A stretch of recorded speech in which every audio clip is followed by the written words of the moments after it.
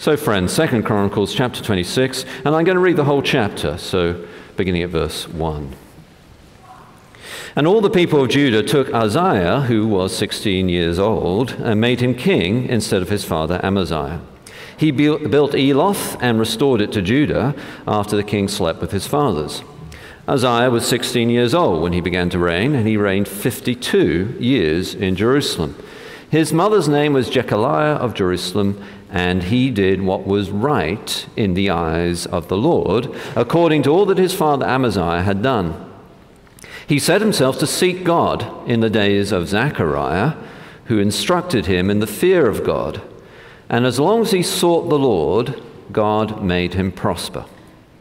He went out and made war against the Philistines and broke through the wall of Gath and the wall of Jabneh and the wall of Ashdod. And he built cities in the territory of Ashdod and elsewhere among the Philistines. God helped him against the Philistines and against the Arabians who lived in Gurbaal and against the Meunites. And the Ammonites paid tribute to Uzziah, and his fame spread even to the border of Egypt, for he became very strong. Moreover, Uzziah built towers in Jerusalem at the corner gate and at the valley gate and at the angle and fortified them. And he built towers in the wilderness and cut out many cisterns, for he had large herds, both in the Shephelah and in the plain. And he had farmers and vine dressers in the hills and in the fertile lands, for he loved the soil. Moreover, Uzziah had an army of soldiers, fit for war, in divisions according to the numbers in the muster made by Jehiel the secretary and Maaseiah the officer, under the direction of Hananiah, one of the king's commanders. The whole number of the heads of fathers' houses of mighty men of valor was 2,600. Under their command was an army of 307,500 who could make war with mighty power to help the king against the enemy. And Uzziah prepared for all the army shields, spears, helmets, coats of mail, bows, and stones for slinging. In Jerusalem he made machines invented by skillful men to be on the towers and the corners to shoot arrows and great stones. And his fame spread far, for he was marvelously helped, till he was strong. But when he was strong, he grew proud, to his destruction. For he was unfaithful to the Lord his God, and entered the temple of the Lord to burn incense on the altar of incense. Azariah the priest went in after him with 80 priests of the Lord, who were men of valor, and they withstood King Uzziah and said to him, "It's not for you, Uzziah, to burn incense to the Lord, but for the priests, the sons of Aaron, who are consecrated to burn incense. Go out of the sanctuary, for you have done wrong. It will bring you no honor from the Lord God." Then Uzziah was angry. Now he had a censer in his hand to burn incense, and when he became angry with the priests, leprosy broke out on his forehead in the presence of the priests in the house of the Lord by the altar of incense. And Azariah the chief priest and all the priests looked at him, and behold, he was leprous in his forehead, and they rushed him out quickly, and he himself hurried to go out because the Lord had struck him. And King Uzziah was a leper to the day of his death, and being a leper lived in a separate house, for he was excluded from the house of the Lord. And Jotham his son was over the king's household, governing the people of the land. Now the rest of the acts of Uzziah from first to last, Isaiah the prophet, the son of Amoz, wrote. And Uzziah slept with his fathers, and they buried him with his fathers in the burial field that belonged to the kings, for they said, "He is a leper." And Jotham his son reigned in his place. Humility is a virtue that by definition no one can take pride in having achieved. The lack of it can be indeed humorous. The story goes of a woman who, after hearing a pastor preach a fiery sermon calling for repentance, went up to him afterwards in the vestibule and told the pastor that she had not sinned for 25 years. The pastor quickly replied, "You must be very proud about that," to which she unselfconsciously said, "Well, actually, I am." I believe it was C.S. Lewis who famously defined humility as not thinking less of yourself, but thinking of yourself less. Very helpful definition. But I've always loved how Charles Spurgeon introduced the topic of humility in an article he once wrote for his church magazine that he entitled "Humility and How I Achieved It." It is a slippery virtue, humility, difficult to define, and easy to lampoon is its opposite, pride. But all that being said, the lack of humility is disastrous. The great teacher of spiritual disciplines, William Law, once said, "Pride must die in you, or nothing of heaven can live in you." Well, my friends, the passage we're looking at this morning warns us of pride and woos us to humility. Let's remind ourselves of the context. We've been in this series a little while, but we're picking up again. It's one book, actually original. In the original, the title in the Hebrew is "The Words of the Days," which is a good way of thinking of this book, "The Words of the Days." And its date, it was written right after they returned from exile. It is indeed the last book of the Hebrew Bible, and the last sentence of the last book of the Hebrew Bible is incomplete to tell us that it lands in the end at the feet of Jesus. The repeated key word is "seek," and there are two central messages in the book, which is the high point of the story of God's people in the Old Testament: God's word to David, and then Solomon's response to God's word. We're past that now. We're at the time when the kings are both good and bad, and before they end up being almost entirely bad. The structure of the book of Chronicles is answering, this is a helpful way of looking at it, basically three questions. Where do we come from? Where are we going? And how do we get there? It has a theme. The theme is a homiletic history of God's people from Adam until the exile, written after the return from exile, showing that God's promised kingdom to King David's son forever is fulfilled ultimately in the Son of David still to come, that is, in the name of Jesus. And it has an aim to encourage, exhort, and to lead God's people to expect the fulfillment of God's promise in Jesus. And we've seen, haven't we, that it's very practical. It has a number of practical matters that are addressed, and we've gone through them. And last time we were in Chronicles, we were answering whose battle is it?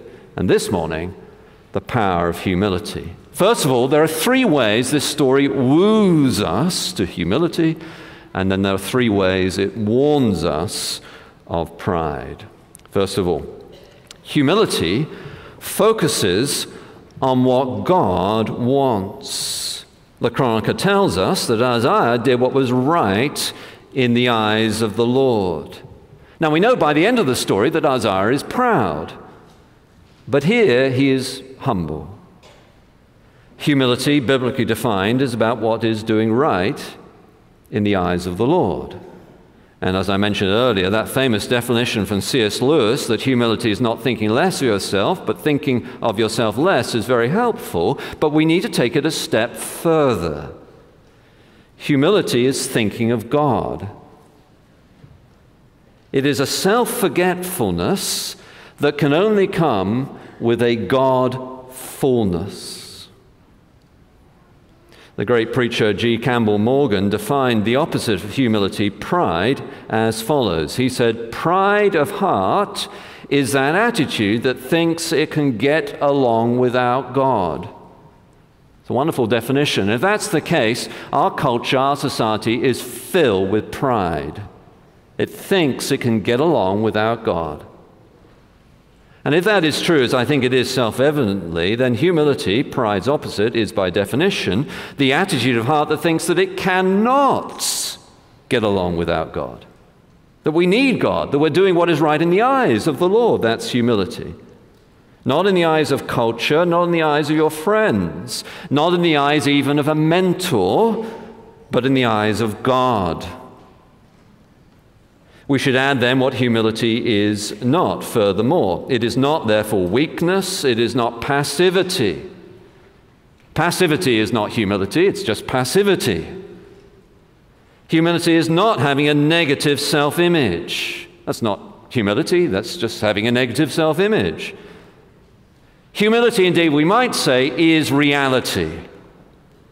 It is saying that God is God and we are not. That's humility. Isaiah started well. He did what was right in the eyes of the Lord. And of course, we must ask ourselves this question as we begin. Are we aiming to do what is right in the eyes of the Lord? That is humility. Second, humility means seeking and fearing God. Verse 5, he sought God, and it was in the fear of God. The text explains to us further what humility means in practice, therefore. So if in principle humility is doing what is right in the eyes of the Lord, what does that mean in practice? Well, the text tells us it means seeking God and fearing God. We will remember that seeking God is a key theme for the whole book of Chronicles. And to seek God means praying, but not just saying prayers. It means seeking God in prayer, crying out to God, waiting on God. It is seeking God like the early disciples waited in Jerusalem for the power of the Spirit from on high. That is to seek God, to ask for God's Spirit to fill you, for God's Spirit to move powerfully in this church. That is to seek God. It's looking to Him, actively asking Him, calling upon Him. And humility, that is, definitionally, doing what is right in the eyes of the Lord, in principle, leads then in practice to seeking God. But it also leads in practice to fearing God. Note will you that it is Zechariah who, other than this little bit in the Bible, is otherwise unknown, but Zechariah who instructed Uzziah in the fear of God. In other words, the fear of God is something we must learn. It is not intrinsic to us. It is not natural to us. It must be taught, and we must learn it. It is not easy for a disciple to grasp what it means to live in the fear of God. It is learned through the right teaching of God's Word. It is something that comes by instruction. Now, to fear God is different whether you are an unbeliever in the Lord God or a believer. To fear God for the unbeliever, someone who hasn't put their trust in Jesus, what does that mean? It is rightly to be terrified of final judgment and so run into the arms of Jesus. It would be a wise thing, if you're not yet a believer here, to fear God in that sense, to be terrified of His holiness and His justice, and therefore run into the arms of Jesus to save you. Hell is a fearful doctrine. Eternal punishment is a fearful reality. And if you're not a believer, by all means, fear God and put your faith in Christ to be saved this morning, here and now. But it's different to fear God as a believer who calls God Father. The fear of God does not mean to be terrified of God, but nor does it merely mean, as it is often said, to mildly respect God. To fear God for the believer means a loving, trembling desire to please God above all.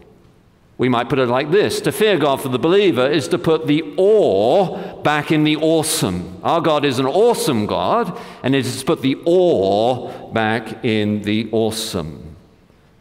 It means that God is not trivialized. It means that God is magnified. It means having a big God theology. The story is told of the great American preacher, Donald Barnhouse. One time when he was a young man just beginning his preaching ministry, he went back to preach at the seminary that had trained him. I think it was Gordon Conwell, though I may get where he was trained incorrect, but I think it was there. And he went back to preach in the chapel, and much to his consternation, as he began to preach, right on the front row was sitting there, eagerly waiting for him to preach, was his much revered Hebrew preacher. So you can imagine that as a young man. You go back to preach in your college chapel, and right in the front row is this much respected, honored, revered, great Hebrew teacher. And he's preaching away, and at the end of the sermon, the Hebrew teacher comes up to Donald Barnhouse as a young man who became a great preacher, and he said to him this: "I am glad that you are a big Godder." And Donald Barnhouse said, "Well, what do you mean by that?" And the Hebrew professor carried on like this: well, when my boys come back to preach in chapel, I like to listen to them to discover whether they are little Godders or big Godders. You are a big Godder, he said, and your ministry will be blessed. And he walked away. Are you a big Godder? Do you have a big God? Well, finally, in these first three ways that this passage is wooing us to humility, we see what it produces. Humility leads to prosperity, fame, and strength. Verse 5, God made him prosper. Verse 15, his fame spread far till he was strong. So if in principle humility is doing what is right in the eyes of the Lord, and if in practice humility means seeking and fearing God, what does this humility then produce? And our text carries on to tell us that it produces prosperity, fame, and strength. Now, we need to note again that we're reading the Old Testament. Jesus tells us in the New Testament that we must pick up our cross and follow him. Because we are not a theocratic state in the New Testament age, there is no direct correlation between humility and political or fiscal prosperity. And even in the Old Testament, read the book of Job, and there you discover a righteous man who was humble before God and feared God and yet suffered greatly. The truth is, we live in a fallen world, and so the correlation between fearing God and fiscal prosperity is by no means always a one-to-one correlation. In fact, the so-called prosperity gospel that you may have heard of is either an under-realized eschatology, that is, it's thinking we still live in the Old Testament age, or it's an over-realized eschatology, that is, it thinks we live in the age that is still to come. The truth is, we Christians, we live in the now and the not yet.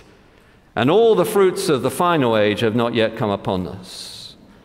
Nonetheless, for the follower of Jesus, today, humility does still produce wonderful fruit. Love, joy, peace, patience, kindness, goodness, faithfulness, gentleness, self-control. Wouldn't it be wonderful? Wouldn't it be a complete game changer if we in this city lived in the fear of God and we were filled with that kind of fruit? Wouldn't it be a total game changer if the Church of God in America lived in the fear of God and was filled with that kind of fruit?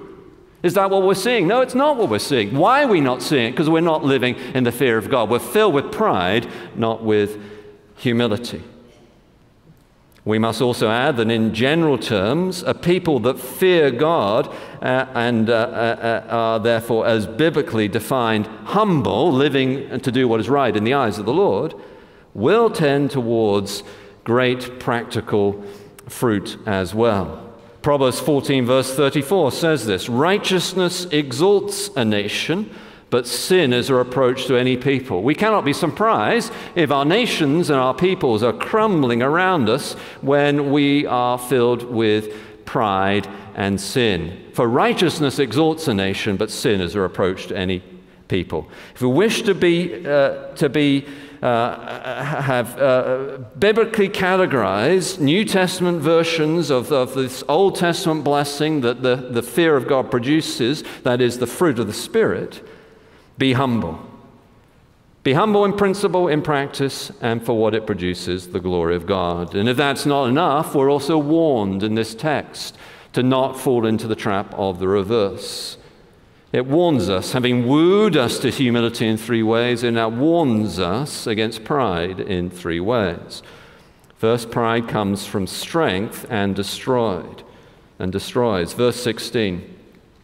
When he was strong, he grew proud to his destruction. It's not so often the case. Someone is blessed greatly, they grow strong, and then they begin to become proud, and then they fall into destruction.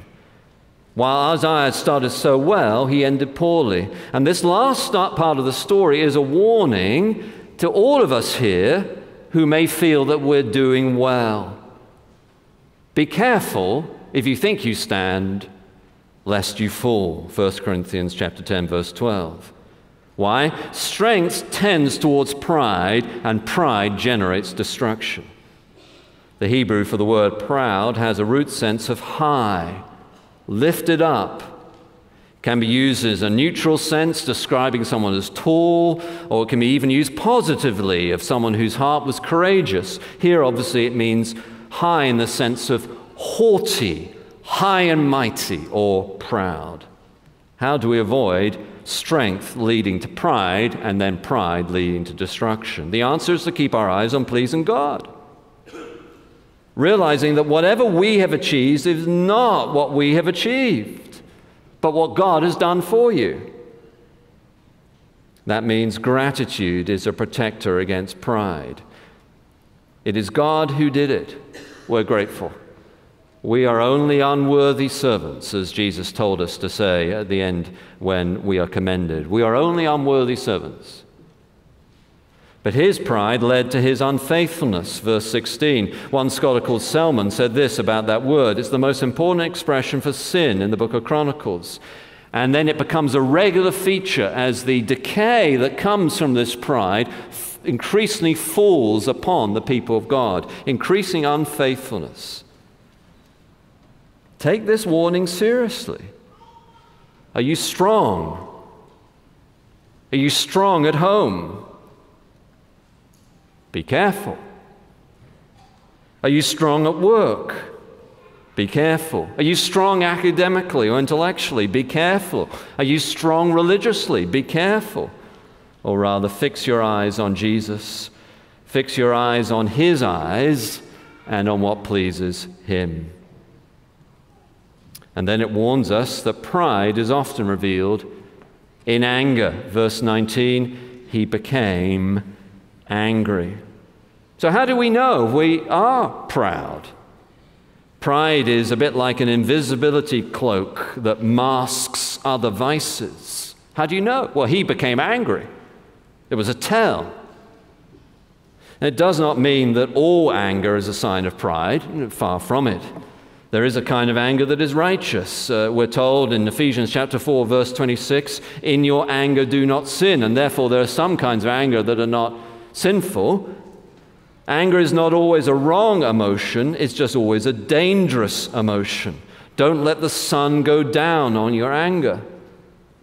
Also, some are angry because they have been wronged. It does little good to tell someone who's been unjustly treated not to be angry about the unjust treatment. Better to tell them to channel that righteous anger into something productive, to give back, to advance the gospel. That said, anger can, as it was here, be a sign of pride. For the humble person is usually happy to receive rebuke if it comes from a righteous person and if the rebuke is righteous itself, not casting blame on a victim of injustice. So let me say this. If you are experiencing anger, ask yourself whether you are angry because of something righteous or angry because of something like what Isaiah had done. He had stepped over a God-given boundary. It was the secular power trying to control the religious. One scholar said, put it like this: to burn incense to the Lord on the inner altar, he entered the temple. Solomon, when he burned incense, did it outside in the courtyard. For him to burn incense to the Lord on the inner altar was not right for Isaiah, only for consecrated priests. He crossed over the boundary. He was using his secular authority to try and dominate the religious authority. And then when he's told off by Azariah, he doesn't like it. He gets angry. So whether you're dealing with pride or not is ultimately a question between you and God. Psalm 139 verse 24 puts it like this: show me if there's any unrighteous way in me and lead me in the way everlasting. Will you pray that? Show me. If you're dealing with anger at something else, show me if there's any unrighteous way in me and lead me in the way everlasting. Again, it doesn't mean all anger is wrong. The great reformer Martin Luther said he never wrote or preached well unless he was angry. There is a place for fiery zeal, but be careful that the fire stays in the fireplace. The final warning against pride tells us this. If I can get it to come up.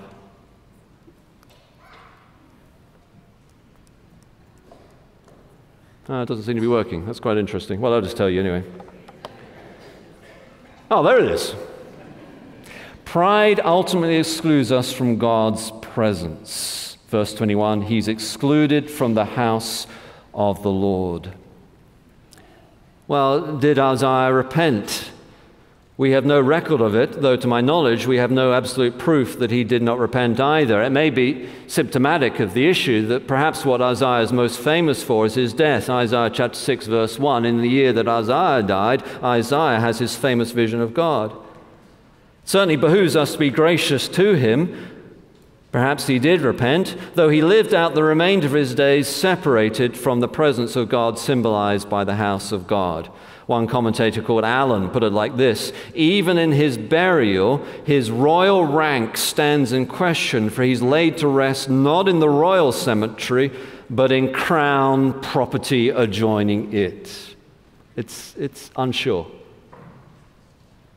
Separation from God now and eternally, we know, though, for sure, is the fruit of pride. If we reject God, he honors our choice. If we say, we don't want you, God, then our choice he will honor. What a terrible thing it is to be too proud to listen to God.